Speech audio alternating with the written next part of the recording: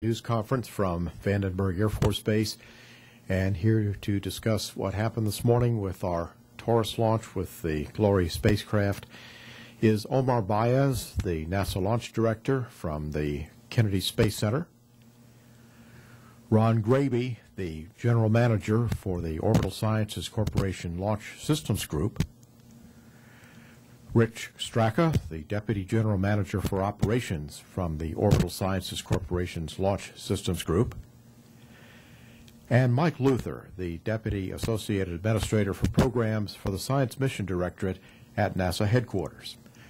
And we'll begin first with Omar Baez. Omar? Thank you, George. It's a very difficult situation we're in here, and I'm going to try to explain to you what happened last night and into this morning as far as the countdown and all the events as we got through them and what we know to this point. Last night our team came in at 10 p.m. to open up the checklist for the Taurus T9 Glory mission. We set up the facilities and the range, powered up the Taurus launch vehicle, we checked out the FTS system. We got through our polls. We got into the hot count. We encountered no anomalies with the spacecraft or the launch vehicle or the range in the whole count. At T-minus 5 minutes, we did our last poll, and we lifted off at 2:09:43 this morning, right on target. Stage 0 burned nominally for 1 minute and 25 seconds. Stage 1 then ignited, and a millisecond later we separated from the stage 0 and continued flight. We did that till 2 minutes and 45 seconds, where we had indication of burnout of the stage 1, and we had ignition of stage 2. About 6 seconds later, after a stage 2 ignition, we were expecting to see the fairing on the T9 separate. We didn't see the indication of fairing separation. There was other indications such as performance loss that we saw a little bit later on in flight, but we failed to make orbit. And all indications are that the satellite and the rocket is in the southern Pacific Ocean somewhere. And that's all I have for you. All right, thank you, Omar. And now to Ron Graby, the General Manager for the Orbital Sciences Corporation Launch Systems Group. Ron? Thanks. Well, let me just say this is a pretty tough night for all of us. A little over 2 years ago, we had a similar tough night when we conducted a Taurus launch for the OCO mission. That mission suffered a failure. The failure was a failure of the fairing to separate. We conducted an extensive investigation of that anomaly, and we traced the most probable cause to a failure of the fairing separation initiation system. We've spent the last 2 years doing the analysis on what went wrong that last time, redesigning the system and testing the components of the system.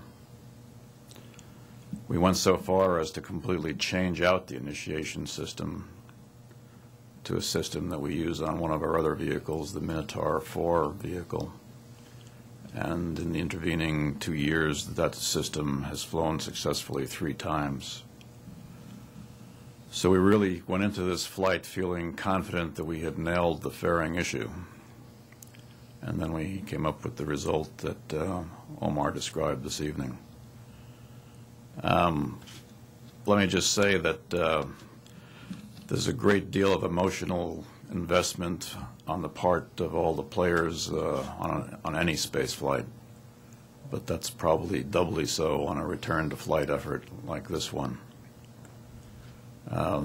I'll just speak briefly to the the emotional state, if you will, of the team, and I mean the broad team, the launch team, the spacecraft team, on both the industry and the NASA side. I think it's not an understatement to say that tonight we're all pretty devastated.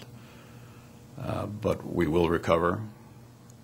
The team will bounce back because they're all professionals, and Orbital Sciences will bounce back with the Taurus vehicle.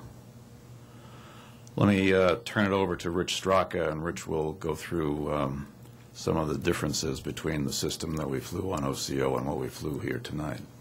All right, thank you, Ron. And Rich Straka is the Deputy General Manager for Operations for Orbital Sciences Launch Systems Group. Rich? Okay. To give you an idea of what we changed, I'll just go through a brief description of what the fairing is and how it works. The Taurus uses a clamshell fairing, and the fairing is held onto the vehicle or constrained to the vehicle with what we call frangible joints. And those joints are meant to explosively fracture when commanded to do so. When the joints explosively fracture, the fairing is then in two halves, and there are piston pushers that push the fairing off. In the OCO vehicle and previous Taurus vehicles, we used what was called a hot gas system to do that pushing job. So there was a pyrotechnically initiated combustion process that generated hot gas, and the pressure of that hot gas pushing the pistons pushed the fairing halves apart. As Ron said, in the investigation, we identified the most probable cause of the OCO failure as a failure to initiate that hot gas combustion process.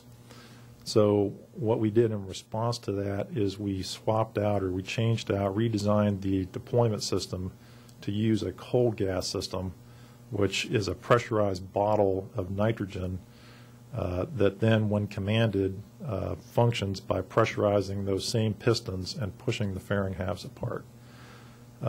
It uses a completely different initiation system and a completely different pressurization methodology than the OCO system. And as Ron said, we really felt like we had the problem nailed, and that particular system has flown 3 times last year. A very similar system, almost identical system, flew in our Minotaur 4 product line successfully 3 times last year. So right now we're crunching the data, but there's really not enough data that's been processed so far to really tell any more than the fairing didn't deploy, and that's about all I have to say. Thank you, Rich. And Mike Luther, the Deputy Associate Administrator for Programs for the Science Mission Directorate at NASA Headquarters. Mike? Well, clearly, the Science Mission Directorate and the Earth Science Division is extremely disappointed in the loss tonight. We had worked closely at all levels of the agency and with our industry partners to evaluate this risk, and we felt going in that we believed we had an acceptable level of risk. Clearly, we missed something. So we've now got to go off, find out what that is, fix it, and that is, in fact, what we will do. In the meantime, we have lost the Glory mission. It would have made important measurements for the understanding of Earth as a system and of the impacts of climate change. However, the Earth SMD, the Science Mission Directorate, and the Earth Science Division will continue to contribute and make significant contributions to the understanding of the Earth with its 13 existing operating missions and a cadre of aircraft and ground networks and data systems contributing to Earth science research. In addition, we'll continue to plan the path forward into the next decade with a cadre of more than a dozen missions to be launched in the next 10 years. All right. Thank you, Mike. And we're ready now for questions. Please give your name and affiliation when the microphone comes to you. We'll start here in the front with Nora. Thank you. Nora Wallace, the Santa Barbara News Press. Omar, you said something about other indications of performance loss. Can you expand on that at all?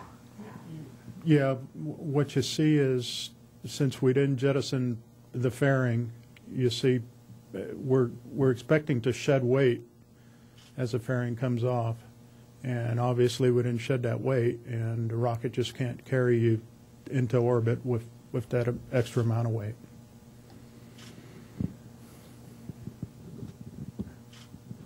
Janine Scully, Santa Maria Times, Lompoc Record. Can you, I know it's still early and you haven't thoroughly gone through the data, but can someone explain how similar this is to the OCO failure? Do you have indication of partial separation? Is there any kind of assessment that you can give in terms of OCOs? I guess I can take that. We really don't have any of the data processed yet. It's going to be several hours before we get a good look at the data. So it's too early to tell whether it's the same thing as we faced last time in terms of the the symptoms and the data pattern. We just don't know right now. What I can say is that we did put additional telemetry points and we do have additional instrumentation on this flight. So we do have a leg up on determining root cause this time, and but it's too early to tell if it is in fact the same cause. Omar, are you going to be able to pinpoint more where the satellite might have ended up? Yeah, we should be able to. It's just too preliminary to get the trajectory of where it ended up. But seeing that it's similar weight to what OCO was and the same launch vehicle performance, it's likely, physics says it's likely in the same spot or close to it.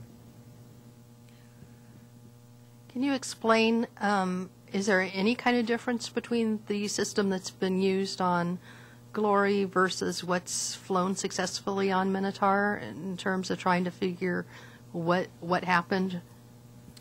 The fairing system itself is very similar, but they are different fairings between the two vehicles.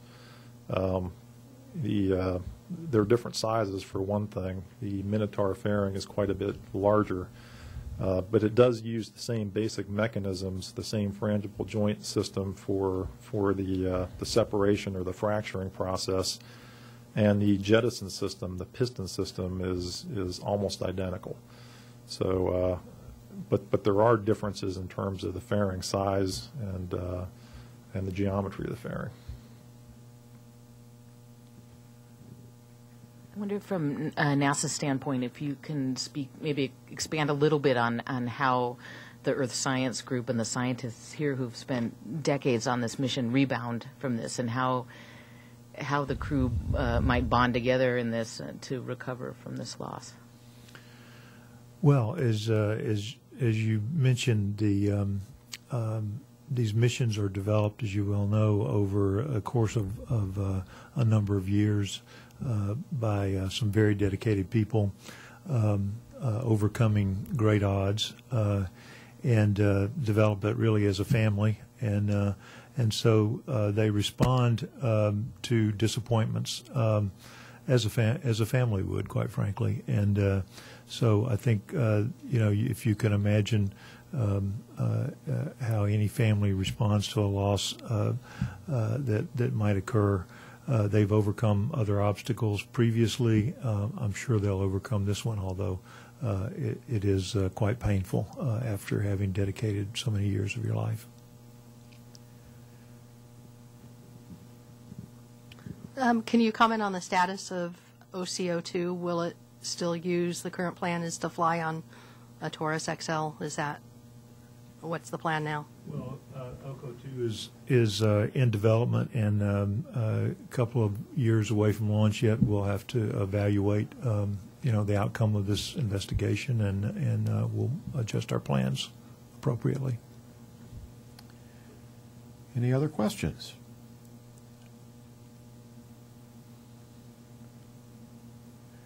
All right, in that event, seeing none, that will conclude this briefing. Thank you very much.